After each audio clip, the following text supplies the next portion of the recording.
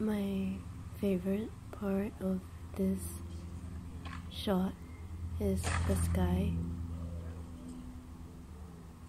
Even though we see progressively less of it as I zoom in on myself. When I see the shot, I remember that day. I remember summer. My favorite part is the sky and the clouds.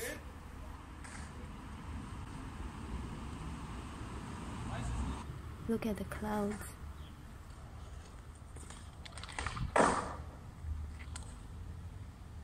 I think about being a bird. It must be... How do you be a bird? How do you... Birds are so aerodynamic and so perfect. I really enjoy doing sports that allow me to experience movement that I don't normally get to experience just on my own. By movement that I experience on my own, I mean walking, running, sitting, or dancing.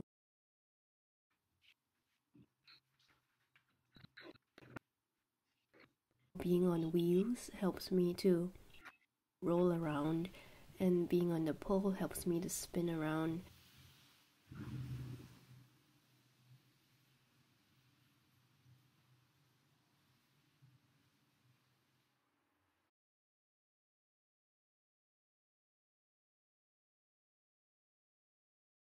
Maybe my equipment turns me into a cyborg, like I have extra tools, like birds have wings and I have wheels, or birds have, I don't know, beaks and I have a pole.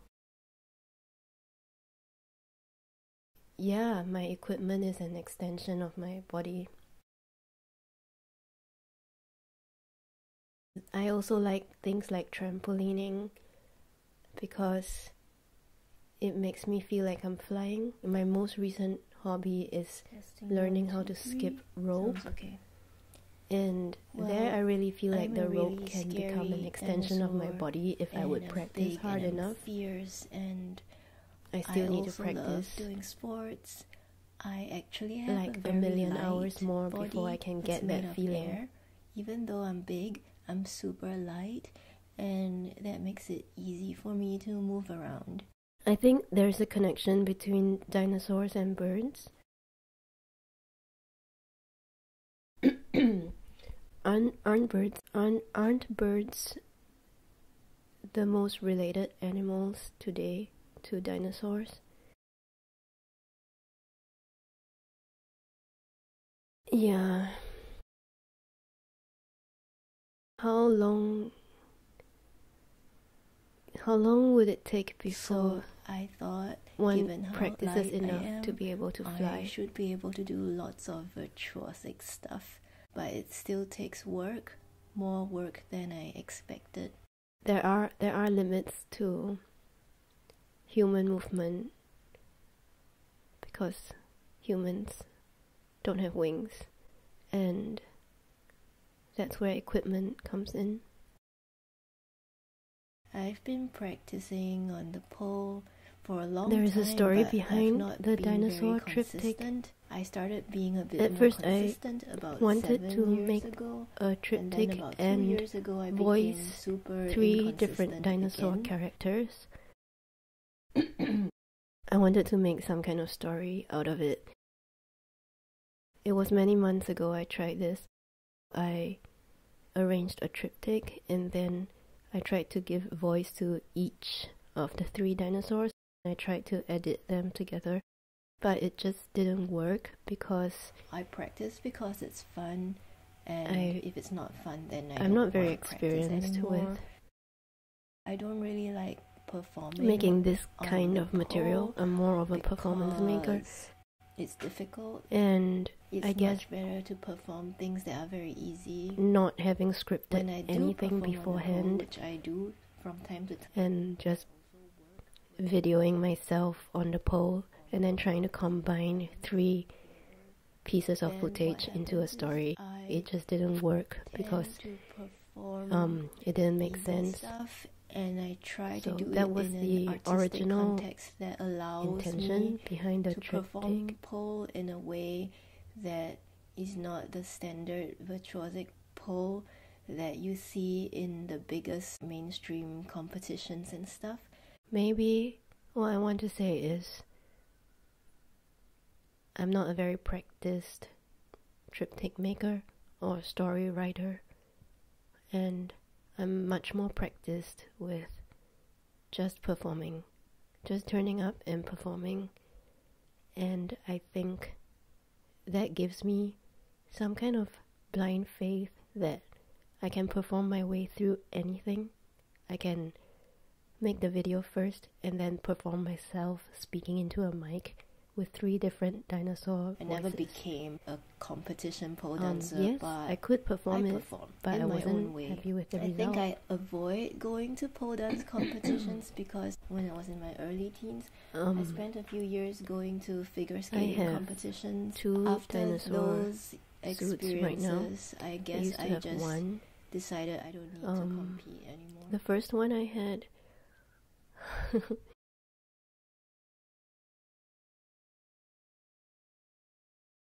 I'm too short for seeing out of the window in the suit, so often I can't see very well when I'm inside the dinosaur suit, and what I do to compensate for it is to bite down on the costume.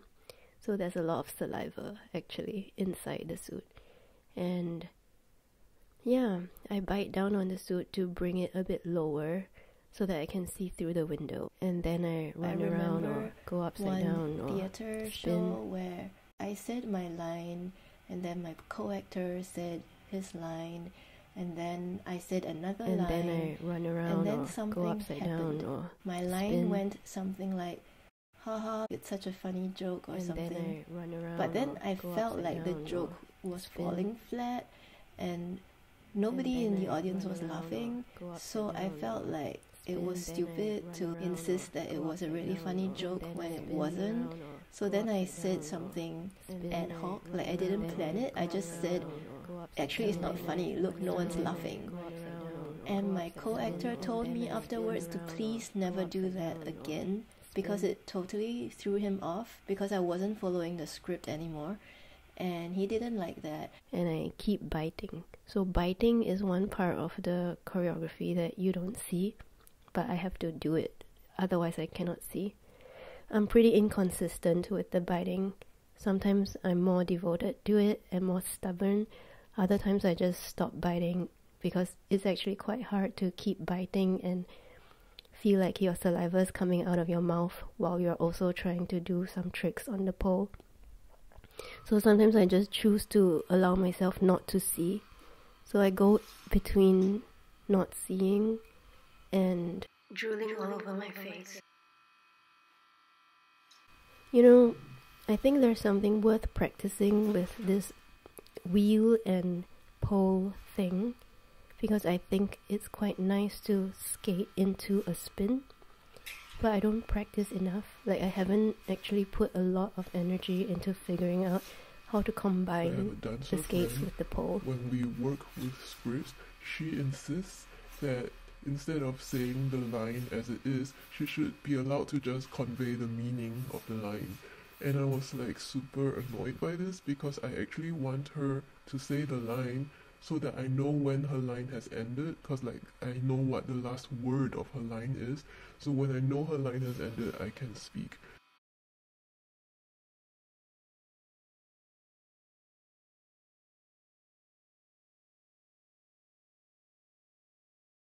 Right now what I'm showing is basically a gimmick. It's like a fancy costume, which is very attention drawing, and pole and skates, and that's it. And I put 3 of them together, and I don't feel like I've worked very hard to integrate the 3 things.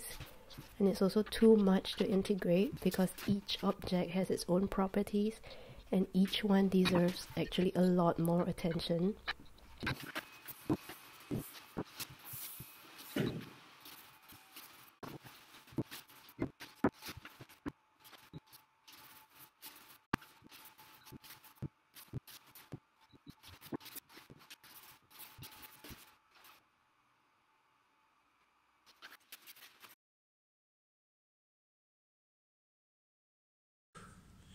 2.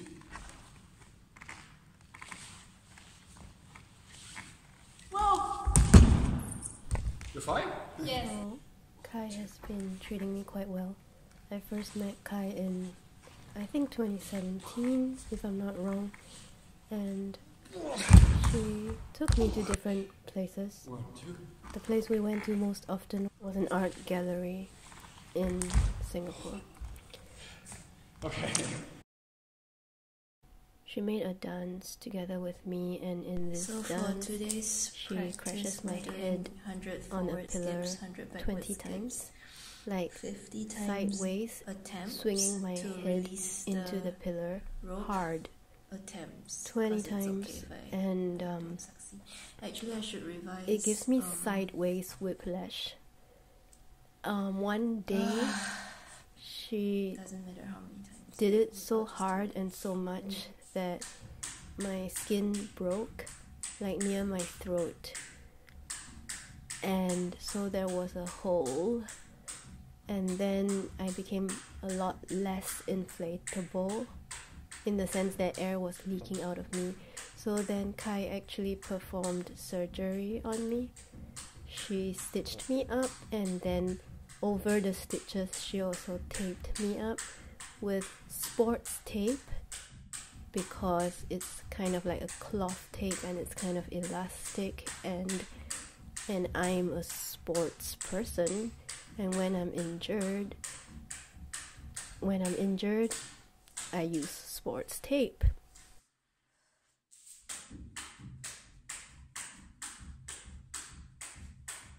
One of the biggest challenges I face is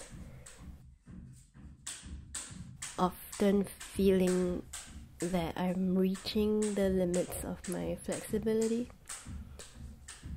My skin is not flexible at all, actually, and at my joints I'm often being stretched. Yeah, there's been a few holes because of this.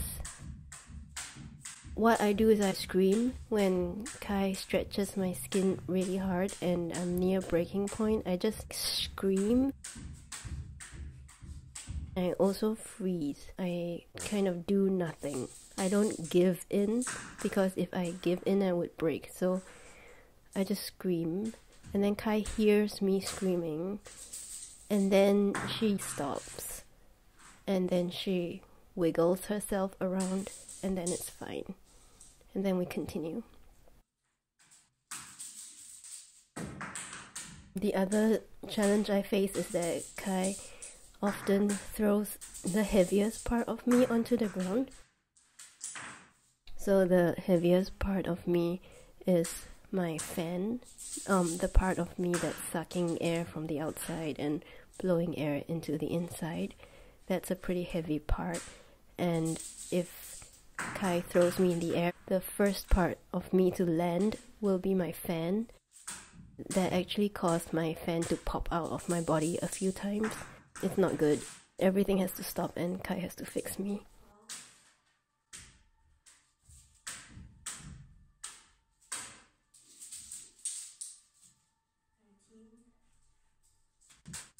I eat batteries.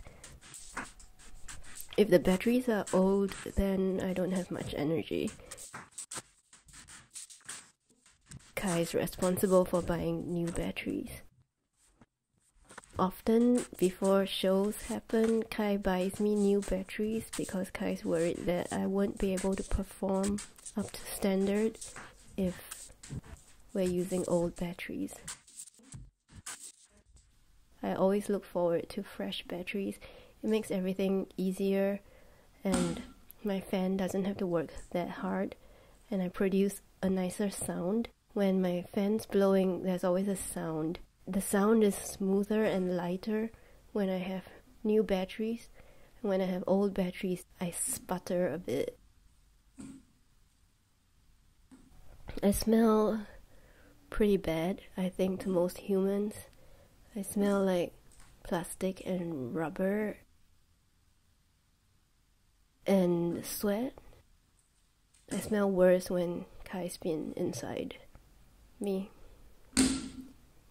My hobbies are lying squished in a plastic bag and resting for long periods of time. I think the hardest part about being a dinosaur is I don't really have a life of my own. I don't know how it came to be like that, but I'm either resting all squished up in a plastic bag with no one to care about me or look at me, or I'm somehow already on display and doing a bunch of physical activities, which I'm not sure that I actually have the competence to do, but Kai just does it with my body.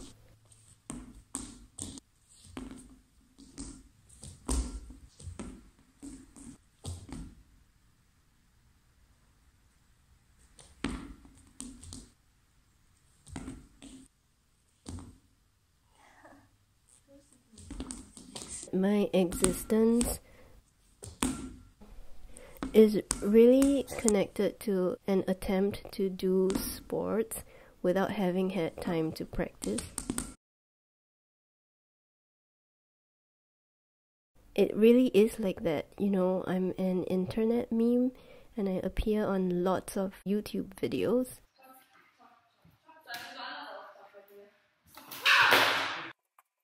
Most of the videos I'm in, I'm a gimmick. I'm a joke. I'm doing physical activities like running around or jumping. The skills displayed don't have to be very difficult skills. It just has to be me doing the skills, no matter how easy the skills are. That's already worth a look because it's me. I'm associated with sports practice at low skill levels. I mean, at the highest skill levels, like if you watch Olympic gymnastics or whatever, I'm not gonna be there. I'm not there because I never practice. I'm there only for the show. It's really hard to explain. I'm there for shows that are low skill level. I'm not there when skill levels are high. I'm basically I don't know. What does that make me? I'm the plebeian of elite. I'm not part of elite sports, and I don't have to be part of elite sports. I'm part of the world of fun and easiness.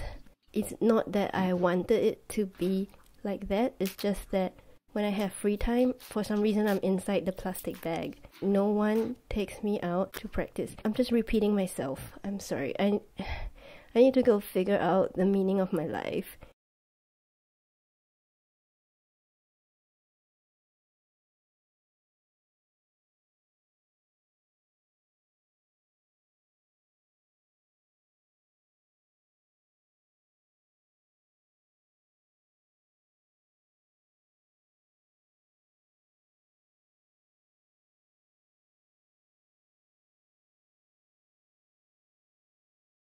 Practice